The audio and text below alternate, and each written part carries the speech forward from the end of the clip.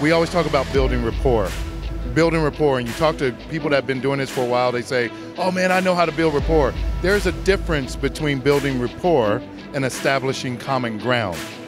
So when I build rapport, it's when I learn everything about you, Quint, but I can build common ground with you if I share things about me to you.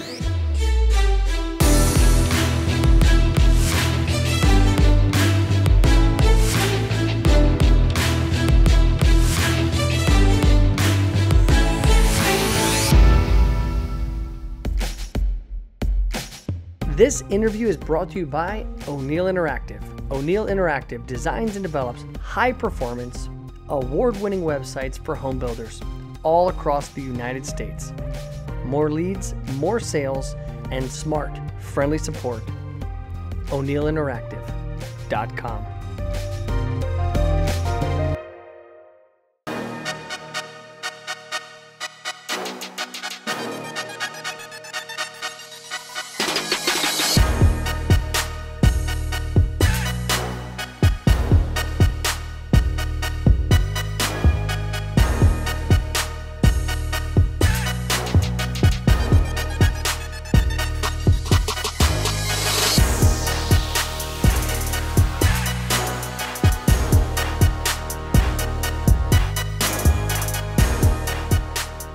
Keith Mckinney, new home star. Yeah. Now look, man, your other video is doing great. You know that, right? Okay, man. Well, it's because of you. It's because you can't not throw down great content. It oozes out of you.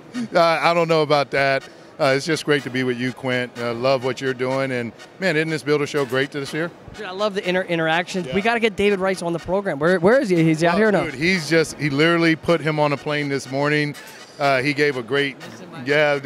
Any shot? Anybody from New Home Star? You want to? Nate Hamilton. Nate Hamilton. Nate, come on over here.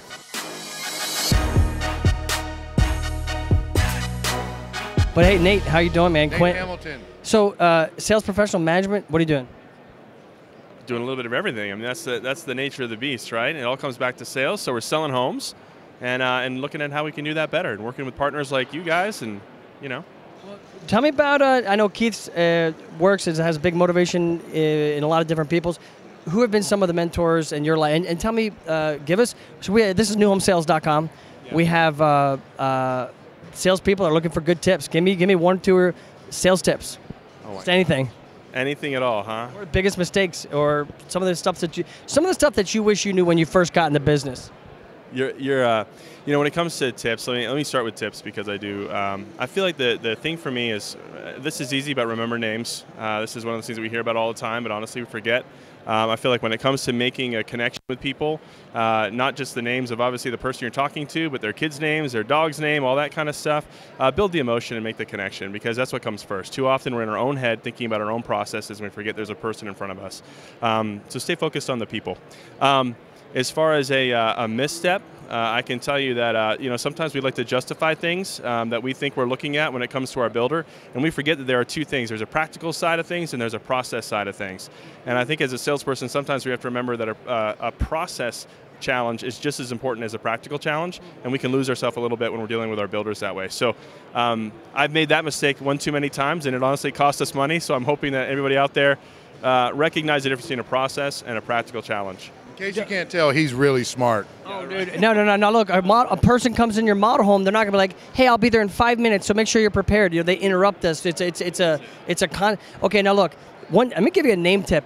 You know, we have to know people's names, but also don't assume that they know your name. Exactly. Because a lot of people think like, oh yeah, we watch all our own YouTube, but like I see a lot of people. Nate's is out like this. Keith's is like this. But a lot of people, I walk up to them and I'm caught. Dude, you're both. Boom! Look at this. Look, Keith. Yeah, I got 2. But dude, that's key access. Sorry, bro. No. But the funny thing to this, I do got a tip for everyone. Do it. We always talk about building rapport. And you talk to people that have been doing this for a while, they say, oh man, I know how to build rapport. There's a difference between building rapport and establishing common ground. Yeah. So when I build rapport, it's when I learn everything about you, Quint. And Quint, you share everything there is that I need to know for my discovery for me to sell you a house. But I can build common ground with you if I share things about me to you. And when I share things about me to you, I'm establishing common ground with you. So common ground's different than rapport. And because common ground allows me to set up relationship with you. Because now it's a two-way street. Right. Rapport just means that you trust me enough to tell me about you. But when I have common ground, it's going both ways. And so now we move from rapport to relationship. And that's when we have great salespeople doing great things. Can I go back to your point? You said, and I know you were okay, but you have a process and then a practical application, and then what's the give me an example of each of those. So, for instance, a lot of times we'll have a conversation where a buyer will say something like, "I really want to, change this doorway."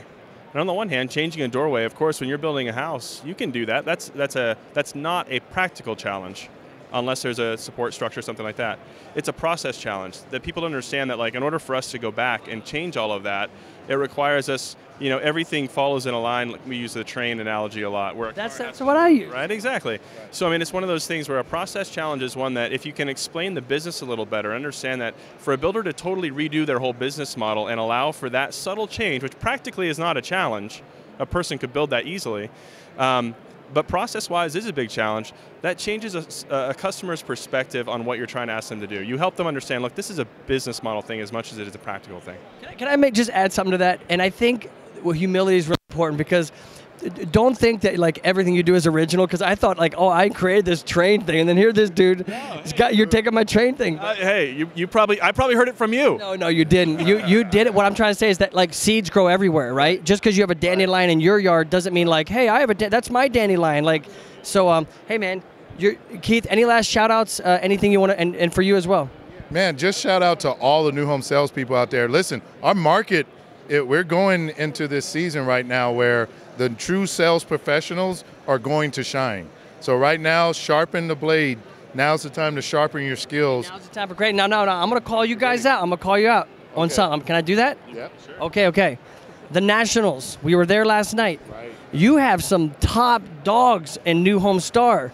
We got to get those guys nominated. Sales Rookie of the Year, Sales Professional, Sales Manager of the Year. We want to see. So you're going to get some people in this year. Quint, I'm going on record. We will change that next year. I want to see, because we did 38 interviews at the Nationals last night, and we want to get, next year, New Home Star, I want to see you guys up there. We're going to change it next year. All right, hey, NHP, you heard it on record from the big dog. Hey, listen, love you guys, be good. Nate, dude, now's the time for greatness, man. Take care.